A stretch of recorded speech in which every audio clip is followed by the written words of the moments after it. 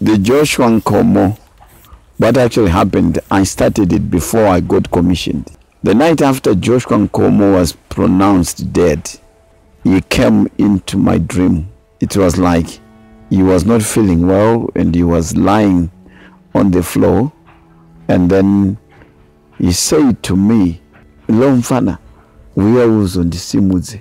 So I went and picked him up and I walked him some few steps, maybe not 5 steps, away from where he was. And he went on to pee. And they said, "Take me back where I was." I took him back. I made him to lie. He was lying, his head facing up. And so I was facing him directly.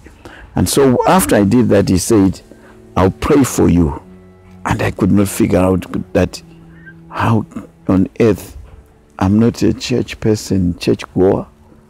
But he said, "I'll pray for you."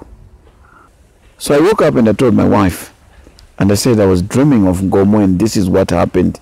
And I think he wants me to do his statue. And I did not wait to be commissioned. I just started the work. And I said I was going to do a big, huge sculpture of him. I'll just use my own resources and build it. So I did. And then after that, I told Comrade Nema, who was then the Minister of Tourism, that I've got a statue of Joshua Nkomo of your father-in-law, because he was married to Tandy, Joshua Nkomo's daughter. And then he said, "Ah, is that so?" So he came and saw it, and then he told the late Vice President Musika.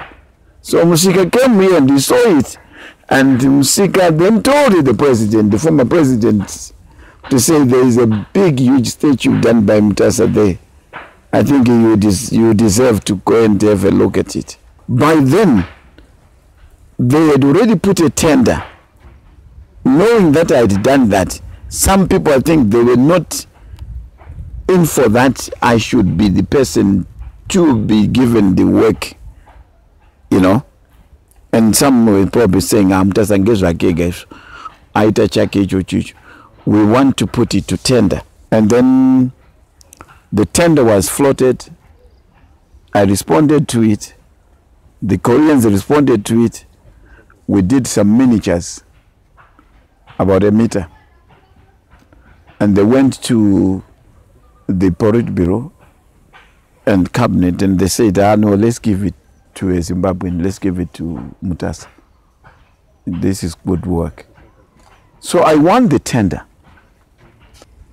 And I was written by the tender board that I have won to do 4 statues of Joshua Nkomo.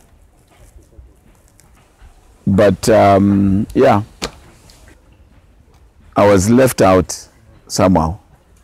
I don't know what actually happened.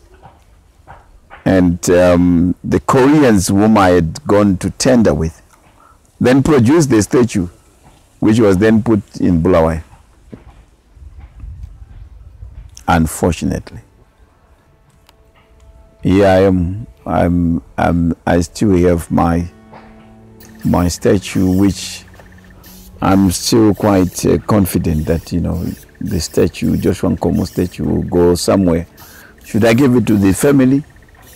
Or maybe I should probably publicize it and hear what the government has to say. The third one was to put it in First Street and get comments from people. What do people think about this statue of Joshua Nkomo, which I've just done out of a dream? So when I created it, it was not actually after money, but it was just that I want to fulfill my dream, which I had interpreted that maybe Nkomo is saying, "Can you profile me